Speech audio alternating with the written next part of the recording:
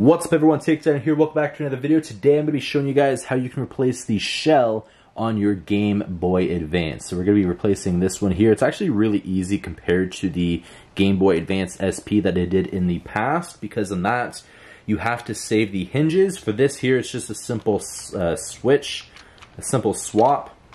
I'm going to be replacing it with the gold Pokemon one here.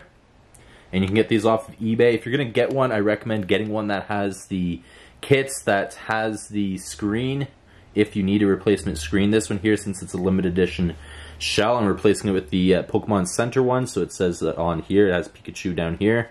So I am going to be replacing the screen, has the replacement buttons here, and if you're getting one, I recommend getting one that has these screwdrivers. So this one here is the Phillips head screwdriver that you will need, and it also comes with the Tri-Wing one. So make sure you get a shell.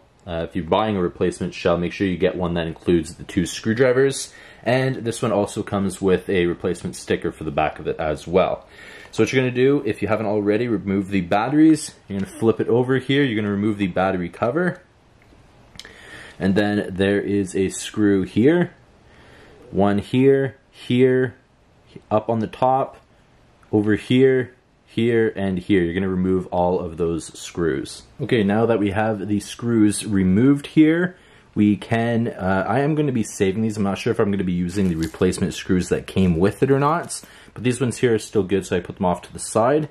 Now what you're going to want to do is just take the back cover off, and then inside here there is 2 more screws that do have to be removed. There's one here and one right here on the motherboard. Both of those should be the Phillips head screws. So you're going to go and remove those 2. And now that you have those removed, before you take off the motherboard, there is this clip here that you will have to remove. So on this side here,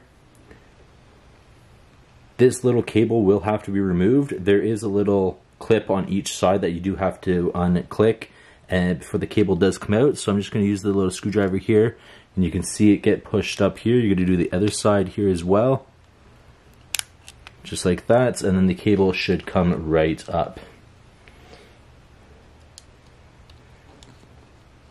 Just like that.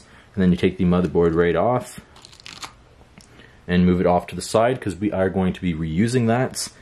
Next, what you're going to want to do, I'm just going to take the buttons off here, just because I'm not going to be reusing them, so they're going to be in my way in a minute.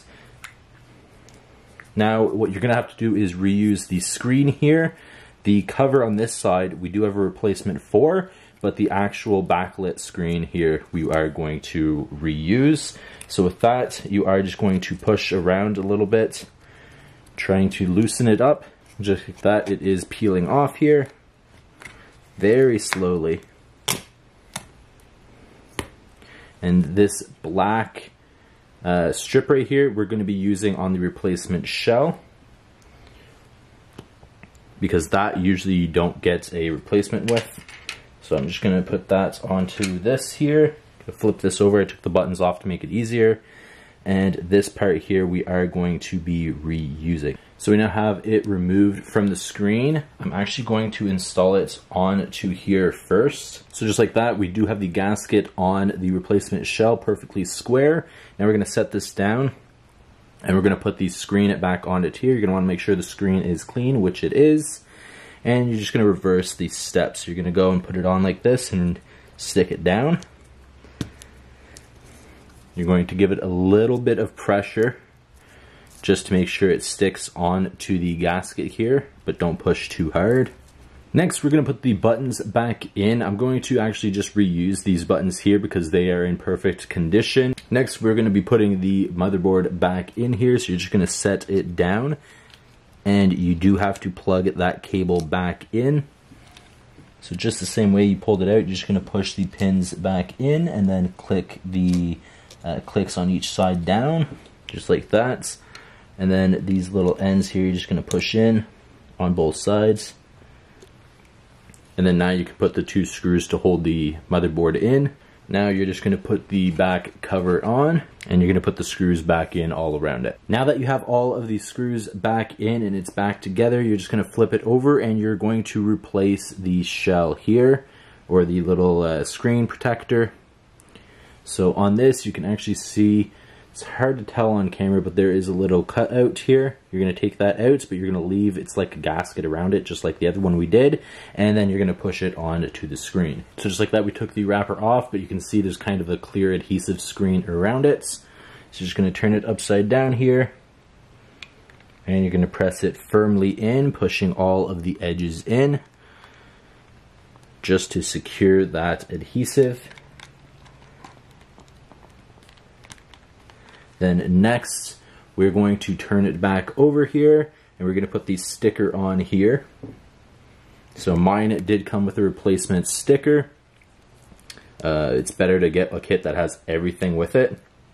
So I definitely wanted one that had the sticker.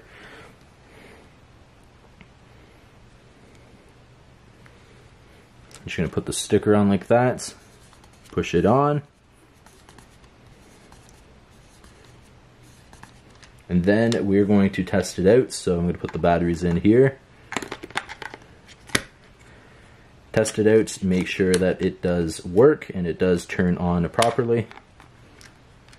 Flip it over here and turn it on. Just like that, it is replaced here. It does say power, it's green. Obviously I don't have a game in, so it's not going to show us take us into anything other than that, but as you can see here, it does work.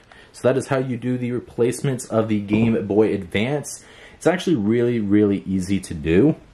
All you have to do is take out the screws, and one thing that I didn't show on camera is I actually used some of the screws that came with the replacements, because the shell is made a little bit different. Whenever I tried to put in the OEM screws, the screws that came with the original shell, I couldn't get them in for some reason. So obviously some of the holes are a little bit smaller, so I did end up using some of the screws that came with it, because the ends of the screwdriver, it's hard to tell here, but they started to break because it wasn't able to go in. So definitely use the screws that come with it, but it's actually super easy to do, and it doesn't take too long. So hope you guys enjoyed this video. I'll see you guys in the next one. Please take care. Peace.